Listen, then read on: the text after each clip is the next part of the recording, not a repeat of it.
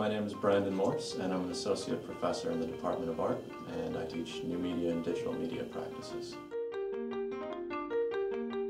In the art department, we proposed to do a project in which the artwork itself was in the library. So we created pieces in software that ran on a computer in the space.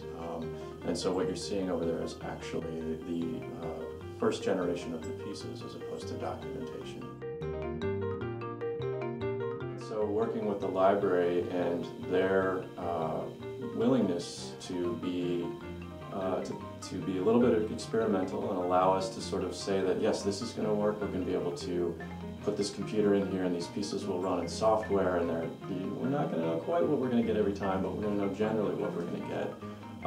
It was really wonderful for them to take that risk, and as I said, for our students going forward, for them to be able to have this highly visible place, this public place where their work will be on permanent rotation.